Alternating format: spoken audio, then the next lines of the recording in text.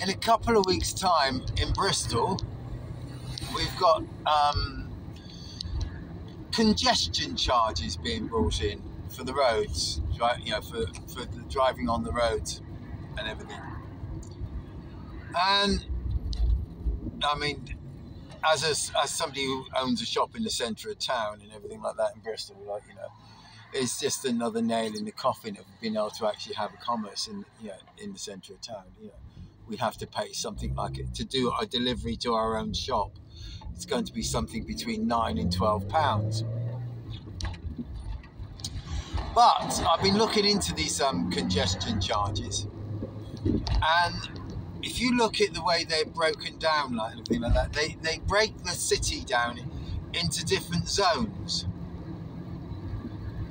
and zones where you're allowed to go in freely, and zones where you have to pay to go in. Now, for me, this is a harbinger of something a lot more bloody sinister. Okay. When I grew up back in the 60s, you know, you could get in a car and you could drive anywhere on these islands without hindrance of things like, you know, you did have the Rozzers, you did have, you know, the Bizzies, you know, they were always there, but basically there was no restrictions. Now, if you look at the way they're bringing these zones in cities, they're splitting the cities up into zones.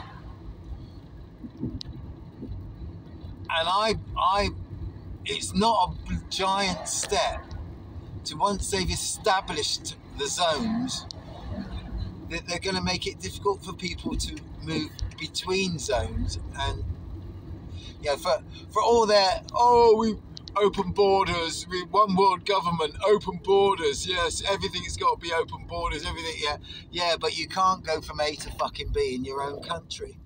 You can't go over from one side of town to the other side of town. We're going to make it difficult.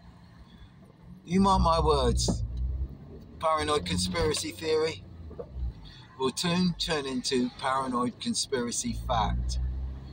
Okay?